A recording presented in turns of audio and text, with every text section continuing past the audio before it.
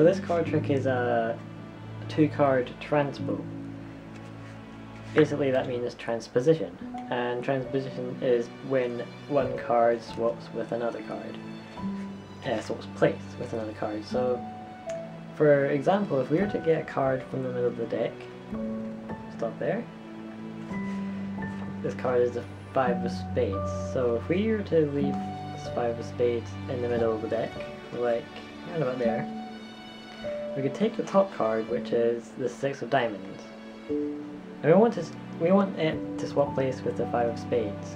So if we were to just wave over, 5 of spades is on top, and then we can get the card in the middle, and it's the 6 of diamonds. And that is Tivo 2.0.